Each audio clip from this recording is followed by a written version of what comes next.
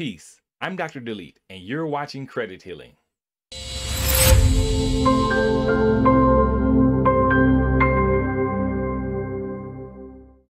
Peace, family. Welcome back to another video with Credit Healing, where we answer all of your questions, concerns, and comments.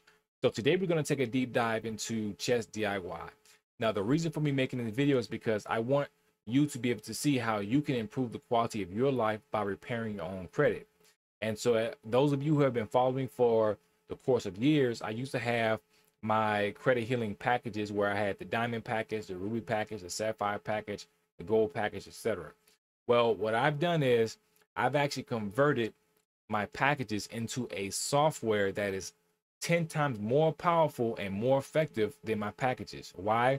Because all you have to do is enter your information inside of chess, and then chess automatically, it will locate the derogatory items, it will find them, it will assign dispute letters, very powerful dispute letters for each derogatory item. And so all you have to do is just print. So now what we're going to do is we're going to delve into it and take a look at how it works and how it functions. All right, so let's go ahead and take a look now. The first thing we're going to do is we're going to extract the credit report here. And so we'll wait maybe like 10 seconds, 10 to 15 seconds. And then after that, we'll see the derogatory items inside of chess. And then I'll show you how to utilize it so you can basically go ahead and dispute the derogatory items. All right. So right now we're just waiting.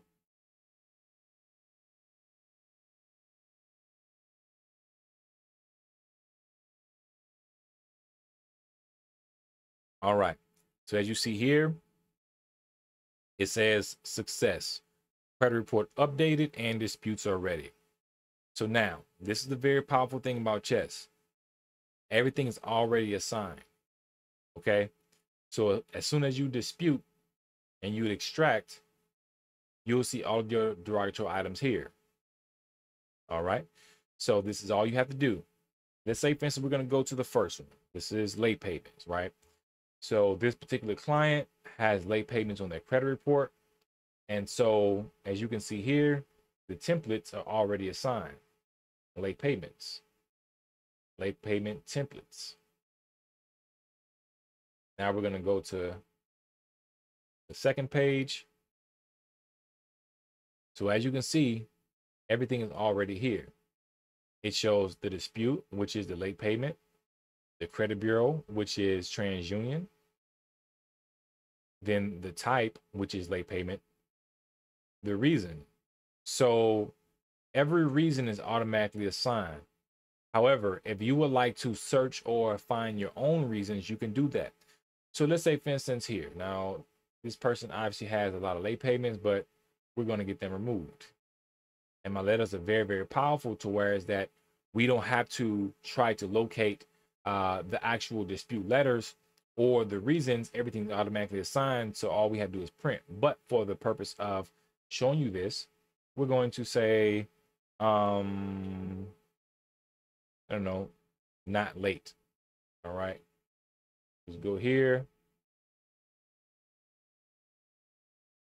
And so we're going to select this one.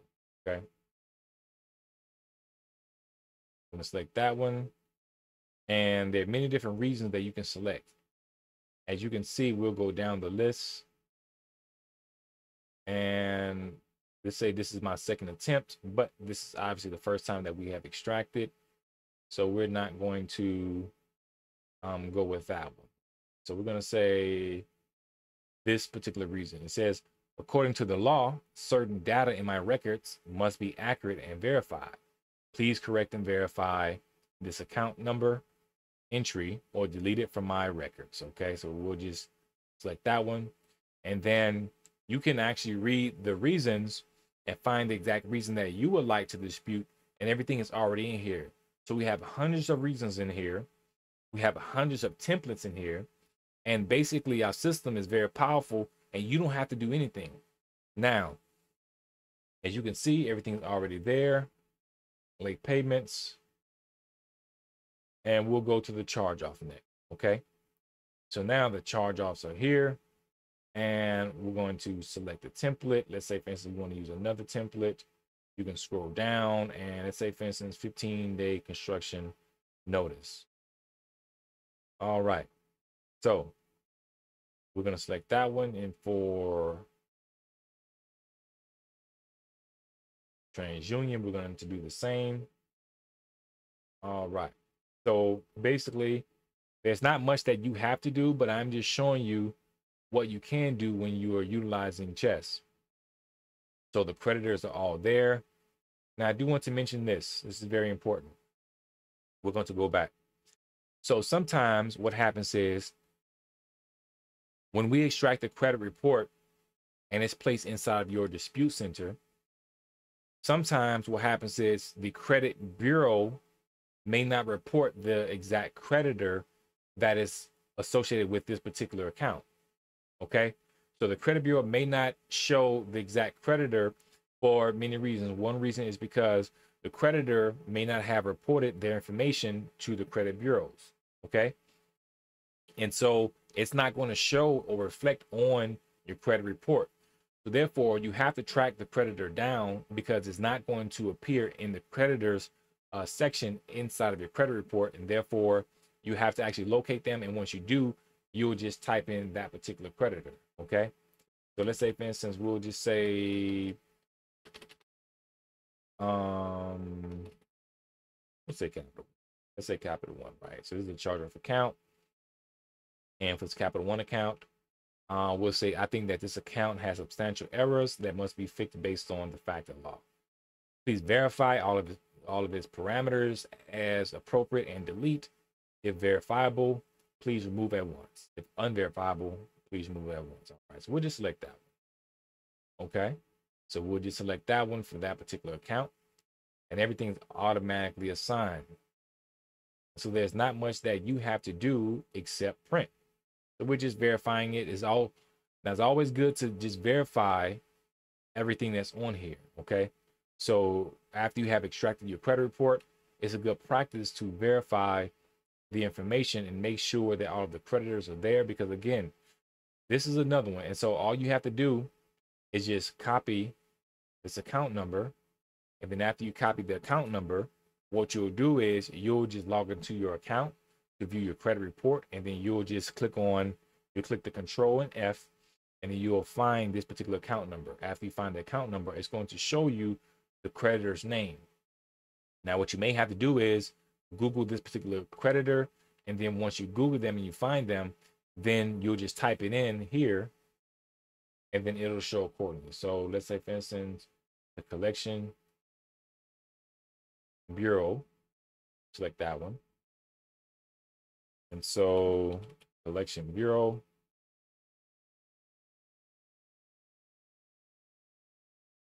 we'll select this one. This is just for demo purposes. So some of these you will have to basically search, and you have to find, because, and it doesn't take long, but you will have to do that because it's not reflecting on the credit report. Okay. That's the only thing about how the creditors and the collection agencies report the information. Now, the second thing is this. Sometimes what happens is the collection agency, they may change locations. So they may say, stay on the street 123 Street, Suite A. Well, they may change their location and then stay on and relocate to, let's say, for instance, 999 Lobdell Street. Okay. And when they do that, they don't report it to the credit bureaus. When they don't report it to the credit bureaus, this then causes conflict when you're trying to locate the collection agency or the creditor. So once you have located them, then all you have to do is just put it right in there. We'll say community.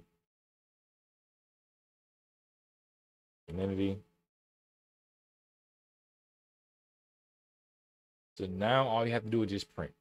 That's it. So you just click on the print all. Now I'm not going to click on print all because it's going to show some sensitive data that should not be shown publicly. But all you have to do is just click on print all, and then after you print the letters, then what you'll do is you'll print it, and then after you print it, then you have to get it notarized. It's very, very important to get your dispute letters notarized, because this serves as a stronger case for to dispute the item, because now the credit bureaus as well as the collection agencies, they know that you're serious and you have a binding agreement to dispute the derogatory item, and it makes your disputes more stronger and a lot better. So we highly recommend that you notarize your letters. And if you have any questions about notarizing your letters, or if you need your letters notarized, then just contact us and then we'll notarize them for you digitally, because this allows us to be able to provide services for you. And so after you notarize them, all you have to do is just fold them. Once you fold them, then put them in an envelope and then send them out. That's as easy as it is. So the process for you to dispute your derogatory items is very simple and very easy, and we've made sure of that for you. So again, this is Chess. Welcome to Chess. Now, some of you, I understand that you may not want someone to view your credit report because, you may not want somebody into your personal information. There's others, you may be a little bit embarrassed about what you've done over the past. You don't have to be embarrassed with us, because we are professionals and we have been providing these services for a very long time. And so we just want you to feel comfortable with disputing your derogatory items, because we want you to be able to attain loans, personal loans, be able to move into your own home. We want for you to be able to, obviously be able to have vehicles that you can drive around, reduce your debt, refinance your loans, etc. And so Chess is a very easy way for you to be able to do that. And we made it very simple and very easy, and you don't have to try to figure out what letters to dispute, what to use, because Chess literally does everything for you. All right, family. So if you have any questions, feel free to reach out to us at credithealing@gmail.com. And if you're ready to get started, go to www.credithealing.org. Peace. Mail, when I send it off, I'm going to show you the receipt that comes with it, which is the 4th step. So bear with me, family, and stay tuned, and I'll show you exactly what to do.